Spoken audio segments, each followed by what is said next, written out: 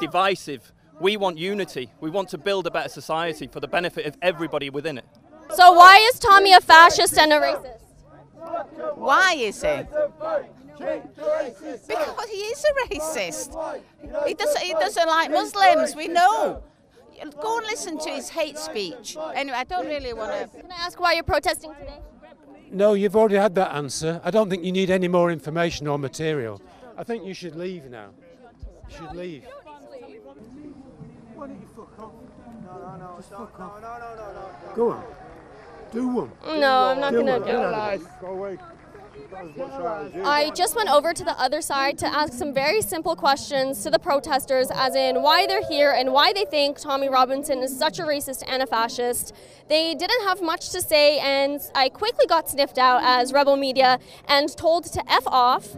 So it actually looks like the protest is over. Tommy's speech is just in the middle of it, but I guess it was a short, quick protest today. For the